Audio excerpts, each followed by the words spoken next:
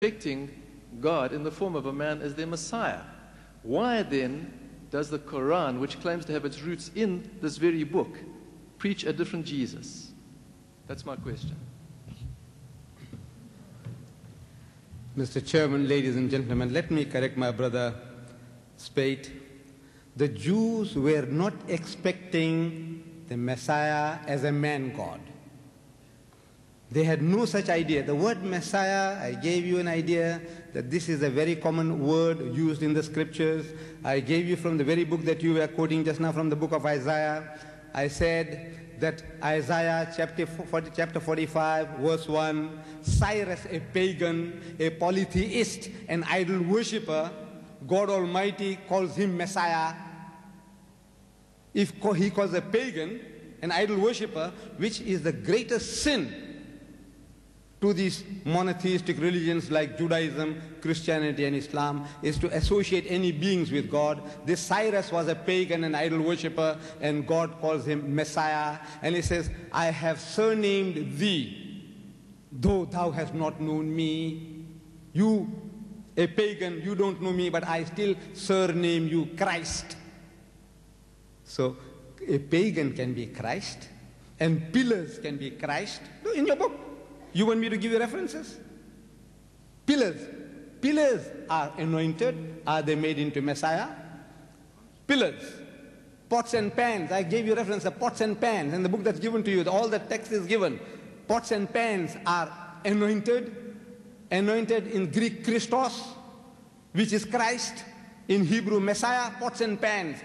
Pot, Christ. Pillar, Christ. Priest, Christ. This is all in your book. Then you're quoting me about this prophecy about Emmanuel, which means God with us. This is a name. Emmanuel means God with us. And he shall be called Emmanuel. I am asking learned men of Christianity, who called Jesus Emmanuel? In all his 33 years, give me one reference. Who called him Emmanuel at any time? Who called him Almighty God? Who? Who called him so? Nobody. Did he say, I'm God? Did he say, worship me? On the contrary, he says, I can of my own self do nothing. As I hear, I judge, and my judgment is righteous, because I seek not my own will, but the will of him that sent me. He says, see, the word ye hear are not mine, but the Father that sent me. He had given me a commandment, what I should say and what I should speak, even as the Father had said unto me, so I speak. He says, of that day knoweth no man, no, not the angels, nor the Son, but the Father in heaven. In what way is he claiming equality with God? Where does he say, I am God? Where does he say, worship me? There isn't. I'm saying, where did he say such words? Nowhere. To the contrary, he's saying, my Father is greater than I. My Father is greater than all. I don't know whether it means what he says. If anybody called him God, called him Jehovah, Emmanuel is nothing. This is the name. You have Emmanuel Cathedral behind your chemist. Emmanuel Cathedral. You see, you have thousands of people. In the book, you find hundreds there, Eli. In the Holy Bible, Eli, E-L-I, Eli. You remember Jesus on the cross is supposed to have cried out, Eli, Eli. You know how many Elis are there in this book here? Jews. Elis, how many? Dozens of them. Elis means my God.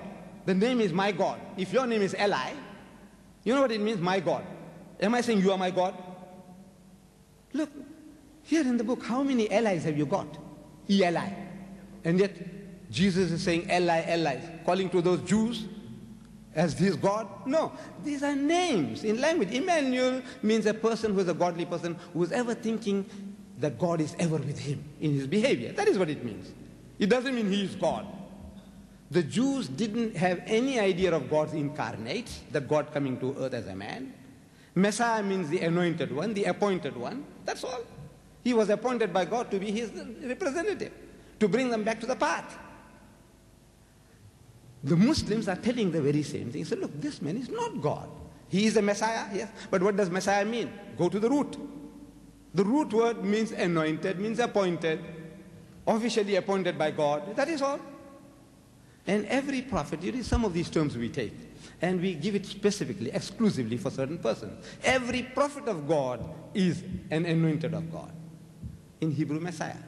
But we use this term exclusively for Jesus. The word Rasulullah, messenger of God. In the Quran, Moses is described as Rasulullah, messenger of God. Jesus is described as Rasulullah, messenger of God. But ask any Muslim, when he says Rasulullah, who is he talking about? He's talking about the Holy Prophet Muhammad. So what about Moses? The Quran says Rasulullah. No, this word is exclusively used in that sense for Muhammad. Though Moses is the messenger of God, Jesus is also the messenger of God. We say Abraham is a friend of God. Are all the other prophets enemies of God? No. But exclusively we reserve that term for Abraham. Moses is an interlocutor with God, one who spoke with God. Didn't Jesus speak with God? Didn't Muhammad speak with God? But we use that term exclusively for Moses, that he spoke with God, though all prophets spoke to him. Likewise, this word Messiah, every prophet of God is a Messiah, is anointed, appointed, consecrated. But we use this term exclusively for Jesus. I don't see anywhere where this man says, I'm God, or where he says, worship me. This is what I want.